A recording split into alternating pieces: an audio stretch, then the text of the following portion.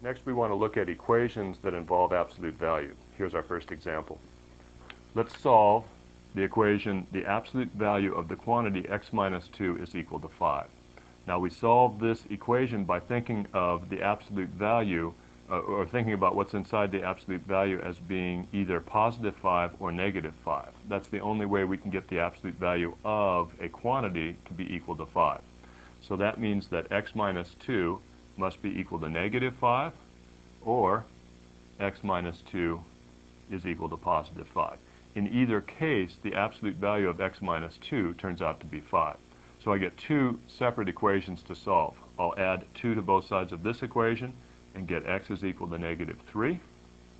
And I'll add 2 to both sides of this equation and get x is equal to 7. So our solution set for this equation is negative 3, 7. Either of these two numbers, if I replace x with them, gives me a true statement. If I put in negative 3 for x, I have negative 3 plus negative 2, which is negative 5, the absolute value of which is 5.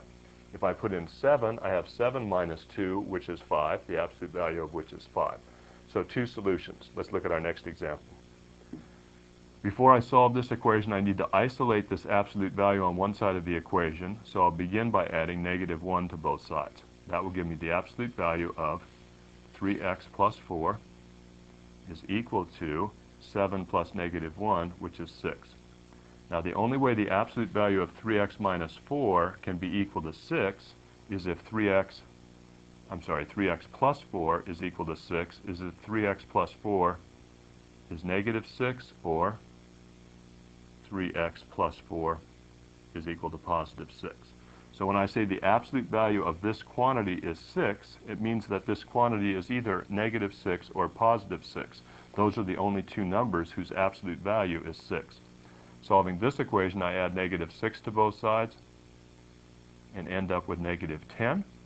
Divide both sides by 3, and I get x is equal to negative 10 thirds. There's one solution. Or add negative 4 to both sides here, and I have 3x is equal to 2. Divide both sides by 3, and I have x is equal to 2 thirds. So I get two solutions. X is equal to negative 10 thirds, or x is equal to 2 thirds. Either one of those two numbers, when I replace x with them in the original equation, will give me a true statement. That is, the absolute value of that quantity plus 1 will always turn out to be 7. Let's look at one last example.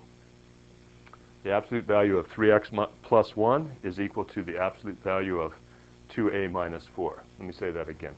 The absolute value of 3a plus 1 is equal to the absolute value of 2a minus 4. Well, the only way two numbers can have the same absolute value is if the numbers, which in this case are 3a plus 1 and 2a minus 4, are equal to each other, or if they are opposites of each other. So I reason out this equation this way. I have two expressions whose absolute value are equal. The only way that can happen is if the two expressions are equal or if the two expressions are opposites. In this case, I'll add negative 2a to both sides to begin with, and a negative 1 to both sides, and I end up with a is equal to negative 5. Over here, I'll have to remove these absolute value symbols to begin with, so I have 3a plus 1 is equal to negative 2a plus 4. Now I'll add 2a to both sides and get 5a, and I'll add negative 1 to both sides and get 3. Divide both sides by 5, a is equal to 3/5. So I have two solutions. A is equal to negative 5, and a is equal to 3/5.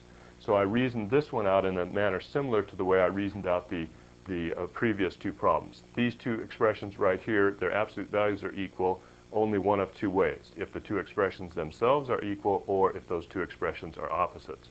So that's a quick look at some equations that involve absolute value.